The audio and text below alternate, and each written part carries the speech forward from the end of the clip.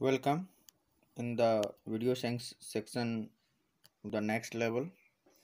Today's topic is a special variation of working participation. Under these topics, we will discuss about the variation of the working participation, working peoples, and which was the categorized in the occupation on the basis of occupation.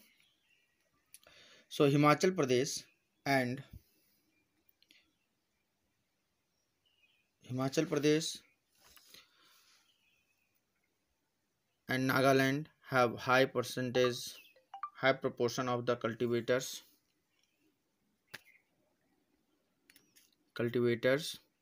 Andhra Pradesh, Chhattisgarh, Odisha, Jharkhand, West Bengal, high proportion of the agricultural workers, and in urban centers, high proportion of the services, non-availability of land, and presence of the industries increase workers.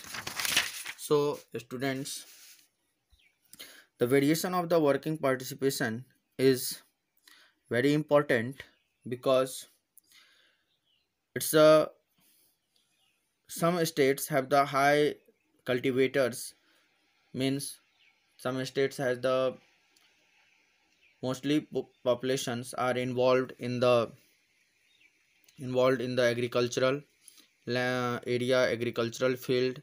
They involved in the farming, they involved in the primary sectors. Those who are lived in the village, they all are involved in the primary sectors and secondary sectors. But those people who lived in the cities, urban areas, metros areas, they all are mostly involved in the service sectors, in the markets, in the industries, in the IT sectors, in the education sectors, and so on. That's why this spatial means what, the place to place. It's a variations, the working participations of the peoples. In the last, this chapter has been finished. In the last, we talked about the some facts. One thing, that is the source of population data. What is the source of population data? Population data are collected through census operation held every 10 years. In our country, the first census was held in the India in 1872, but its first complete census was conducted only in 1881. So remember, this question are asked in many times, that when was the first census of the country held, and complete census are also asked in the examination. Here are some facts for you.